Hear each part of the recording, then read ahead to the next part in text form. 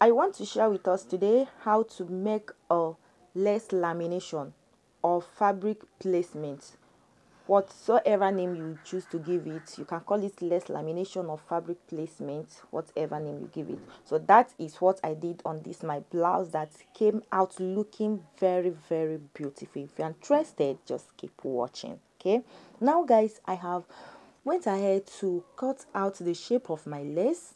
Like if you have joined your blouse, I am making use of I am working on my Victorian conical overbust corset. After joining the pieces of the lining or the blouse, whatever one you wanted to use, you can go ahead, place it and cut out the shape of your lace or the shape of your applique that you are making use of. Okay, now I'm going to take it to my ironing table. Now coming to this ironing table, I have my lining.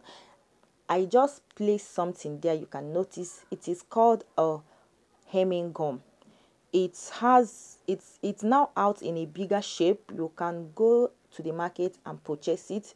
So now I am making use of the tiny one I have for now, and I went on placing the um hemming gum on top of this my lining, like so. Then after placing the hemming gum on top of it, I went ahead to cover it with the lace that I just cut out, with the shape of this lace blouse that I just cut out, as you can see here. Now after covering it up, I started arranging it because I wouldn't want the hemming gum to scattered. Okay, now after that, the next thing I'm going to do is to sprinkle water on top on the fabric.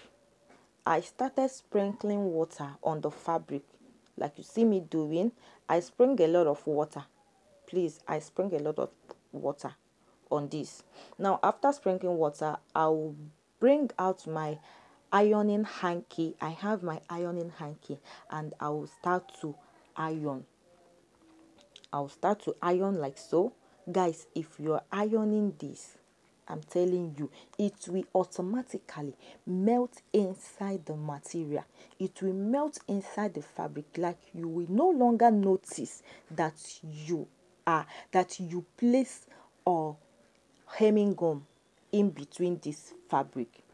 I'm telling you the truth. You will enjoy it. Like those of you still imagining how to do a lace placement, fabric placement, this is how you can achieve it. If you don't want to use your thread to tag, if you don't want to use your thread to tag, this is the best way to achieve it. And that is what I did, that came out for me. It works for me and I know that it's going to work for you as well. So I continue to iron, but there is something I noticed on the process of ironing this, making this lace fabric, lace or placements.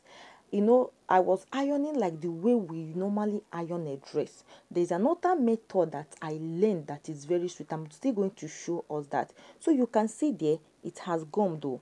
It has gummed. The hemming gum has automatically melt inside. You will not notice that there is hemming gum on that. So I continue to sprinkle my water. The purpose of sprinkling this water is to help it to melt inside, melt very well, so that your work will come out clean. You will not be seeing any hemming gum. If you didn't get it well, you will be seeing some hemming gum in between your fabric.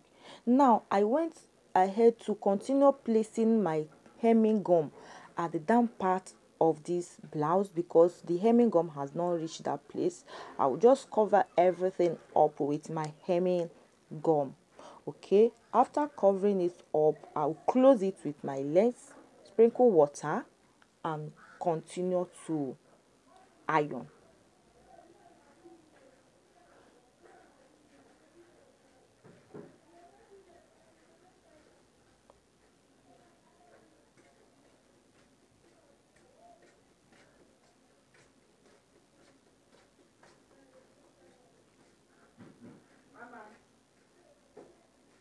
So you can see the way I am sprinkling the water.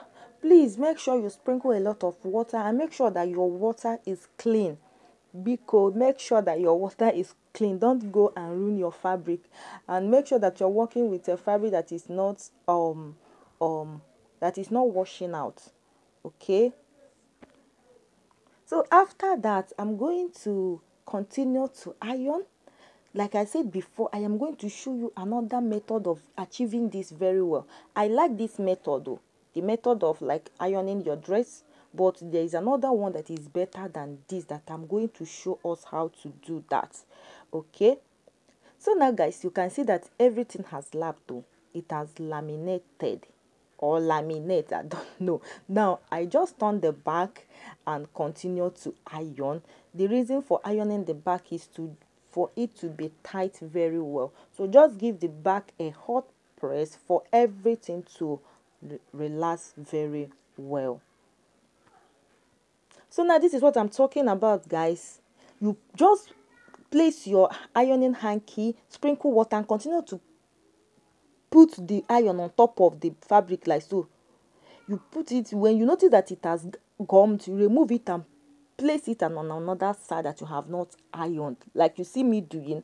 No more moving the iron, just put the iron on top of the fabric that you have sprinkled water, and allow it to give it that hot pressure. It will automatically help the hemming gum to melt inside. And here comes the outcome of my work. You can see that it's looking very, very neat and beautiful, and I didn't use any thread to tack this fabric, this blouse. So guys, this is it. Thank you for watching. If you love this, just kindly share it, and bye for now.